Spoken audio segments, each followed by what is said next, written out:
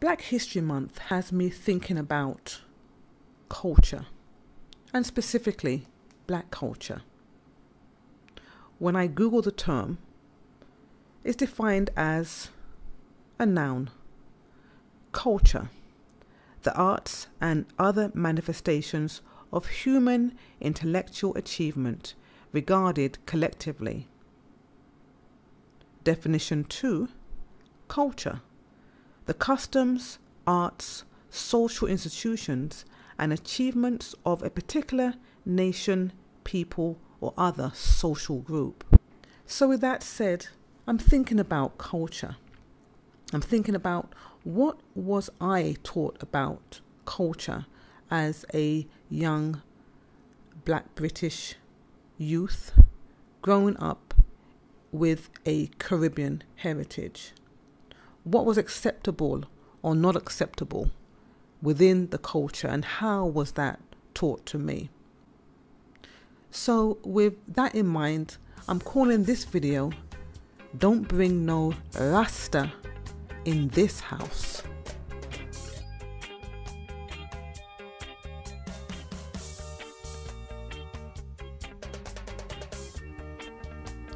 I was raised by the Windrush Generation, and if you have a similar background as me, being first generation Black British with Caribbean heritage, then that term, that phrase should not be strange to you. It was something you heard your Caribbean parents say. It was a warning. Don't bring no Rasta in this house. But why? Why would our parents, our Caribbean parents, warn us about bringing Rasta to their house? I'm thinking that it had something to do with them coming up in Jamaican society, where they, as young people, as young adults, would have been exposed to the negative stereotypes that were held about Rastafari at that time. Back then in Jamaican society, Rastafari meant that you were unkempt, you were dirty, especially with the visibility of the locks in of the hair. They were associated with being criminals. They were associated with smoking ganja, even though herb was a common plant to be found all throughout Jamaica. They were associated with being rebels. And it's true, Rastafari was and is rebellious. But to our Windrush Generation parents, it was rebellious in that it went against everything that they believed about the great British Empire. It questioned colonialism.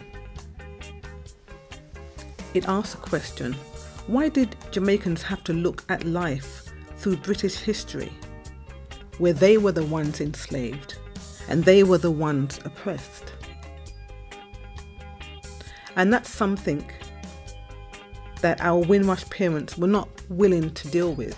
So for them, they raised us up with this warning about not bringing Rasta to their house. It was based upon their fear and also based upon their colonial conditioning that did not allow them to accept anything positive about the Rastafari culture. So what is Rastafari? It's a social and ideological movement that evolved in Jamaica in the 1930s. It came from a maroon tradition of fighting against a slave system that existed in Jamaica back in the days. Rastafari is a way of life. And also it's an authentic Jamaican cultural expression that came from the maroon tradition. Rastafari is a movement that links Jamaica to its African roots. It embraces music, language, spirituality, art, health, politics, or as the Rastas would say, politricks. It promotes humanity, love, one love. And it raises a consciousness about African history. You may know it in different ways, and I think the most popular way of expressing Rastafari has come through the music, reggae music, and specifically roots reggae. So why then, as I think about culture, why would our Windrush Generation parents, some of them, warn us, don't bring no Rasta in this house? Think about it. I mean, they warned us. They warned us as first generation Black British youth. But did we listen? No. Many of us didn't. Many of us embraced Rastafari as youth, because for us, as Black British youth with Caribbean heritage, we looked at Rastafari in a very different way. For us, Rastafari informed us about life in the Caribbean. And for most of us who were born and raised in England, we didn't get to go to the Caribbean very often, if at all, as young people. Rastafari grounded us in a Caribbean culture that a lot of us did not get to experience. What it actually did, it helped us to create a way of thinking that made the music that we listened to, the food that we ate, and the language that we heard at home, and in my case it would have been, Jamaican patois. It made all of that make a bit more sense growing up in England. Rastafari also were rebellious. So as youths, we were naturally rebellious. But it wasn't just the rebellion. It wasn't a rebel without a cause. We were rebellious as youth in society because, first and foremost, it was an effort to be accepted as British. We were Black and we were British, and we struggled against being identified and being accepted as Black British. We were rebellious based upon racism, and Rastafari, helped us understand that and make sense of it. If you, like me, grew up in England in the 80s and 90s, you know about the NF, the National Front, and how that was almost like being terrorized in the street. You have a group of people that were part of the NF, didn't like you can get knocked down, boxed around, sworn at, spat at. So we were rebellious against that type of injustice. We were rebellious against the sus laws. Sus laws that existed from the 80s up until now. Search under suspicion, where the police could stop you, mainly young Black males, but they could stop your friends, stop your family members. If you were going somewhere, hanging out somewhere, and they felt that you were doing something that was illegal, they could just stop you under the sus laws and search you and actually, take you off to the police station. So, like Rastafari, we were rebellious. We were rebellious against the lack of jobs and opportunities.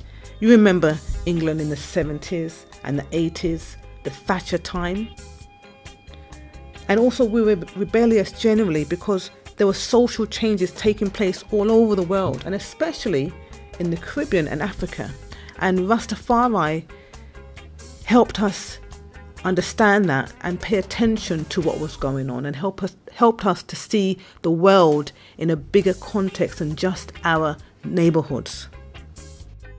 So as I'm here thinking about culture, and specifically Black Caribbean culture, and how I was raised to embrace it, or in some cases not embrace it, I think about the idea of my mum saying, "Don't bring no Rasta in this house." And I think about us as young people. We used to walk around the streets and wear our red, gold and green tams. We used to go to dances and mainly listen to reggae roots music and be so influenced by the music. We would embrace our parents' Caribbean culture and maybe not understand it fully, being born and raised in England, but know that Rastafari helped us to ground ourselves in a culture that was more than just English life, and helped us to find a way of expressing ourselves as young people in a society that for the most part had a hard time accepting us. I'm fast forwarding today and thinking about culture and what it means for the young generation now. What does it mean for the young Afro-Caribbean youth in England now? What does it mean for young people around the world, especially those who do have Caribbean heritage? How do we explain culture to them? What do we warn them against when it comes to embracing our own culture? I look at the role of Rastafari now, especially in relation to the kind of society that young people are growing up in now. Rastafari is an authentic form of cultural expression. How does it help us now?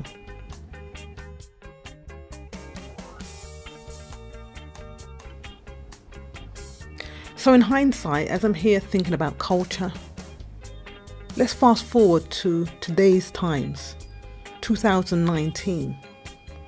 Let's look at the culture in relation to how it guides us as a group of people, how it guides our youth. We're still plagued by violence in our communities. We're still filling the prisons. We're still not doing well in school. We still do not have political or economic strongholds in the society. So as an authentic form of cultural expression, what can Rastafari give us? What has it given us that we haven't paid attention to, that we haven't brought into our house? Rastafari has been telling us about having a wholesome lifestyle, about eating healthy, about questioning religion and developing our spirituality. Rastafari has told us to respect Mother Nature and respect women generally. Rastafari has informed us and warned us about the current politics, or as Rasta would say, politricks, and told us to be wary of the political system, especially one that does not serve our needs. Rastafari has given us music to feed our soul and to strengthen our mental health.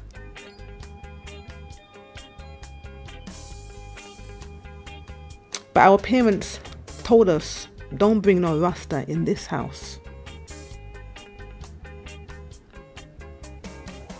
Were they right? Were they wrong?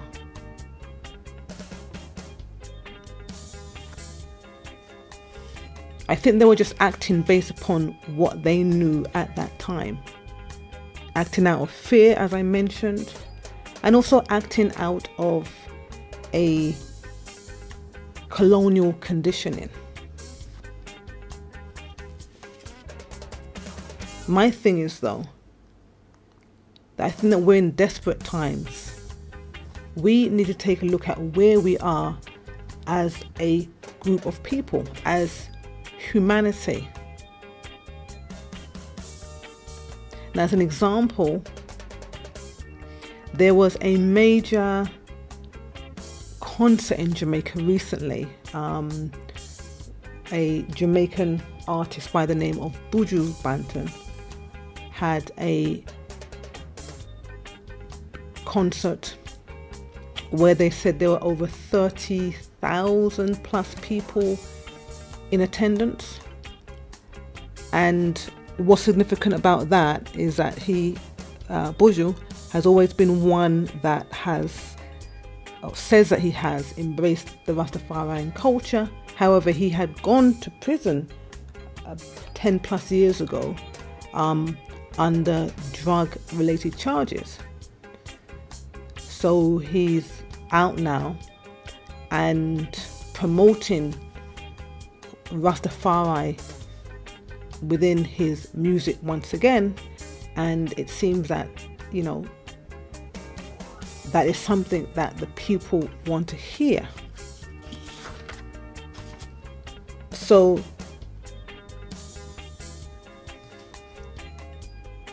it shows you there's a need that Rastafari can be prominent, maybe needs to be prominent within our lives. And despite what our parents told us, despite the warnings, don't bring no Rasta in this house. Listen.